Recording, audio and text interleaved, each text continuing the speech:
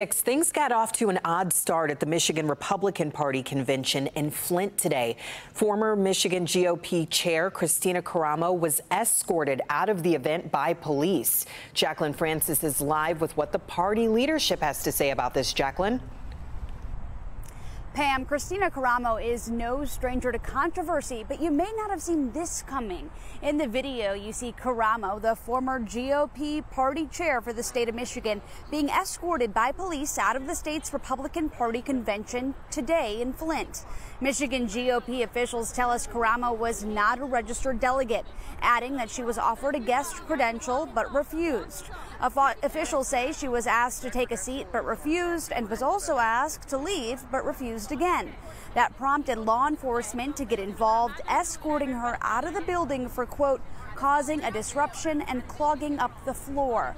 Karamo was removed as party chair early this year.